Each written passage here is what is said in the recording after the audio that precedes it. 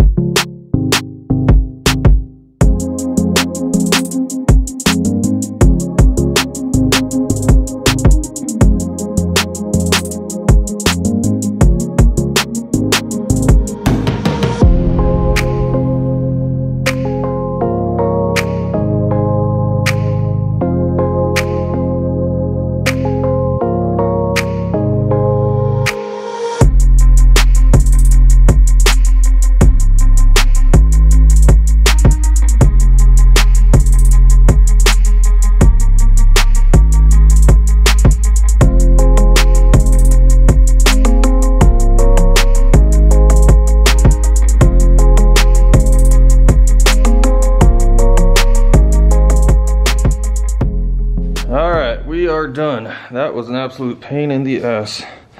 So, there's the new power duct going down into the, I don't know, whatever you call the rest of that, the ram air. Nothing fits good on this kit, which was all in the reviews, so it's not a big surprise. And it's probably too dark now to see, but that's where we're getting there to the engine now. You can see the fog lights don't really fit all that great anymore, but let's give it a little start and see how she runs. I'm glad that's over. Before we start it, I just want to mention that this thing, I guess, needs a kind of a major learning cycle. So it's supposed to start it, let it idle for, I forget, it said 2 to 5 minutes, something like that. And then it needs a lot of highway miles to really adjust for the extra airflow. So yeah, let's start it and see how it sounds.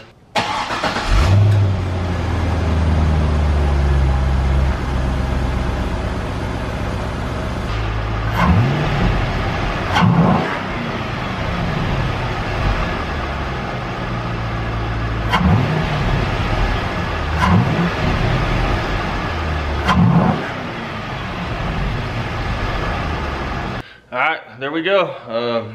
I don't know if it's making any more noise. It's not that important to me, but I'll have to watch the video myself and watch it to see if there's really a difference or not. But maybe a little bit of a whoosh.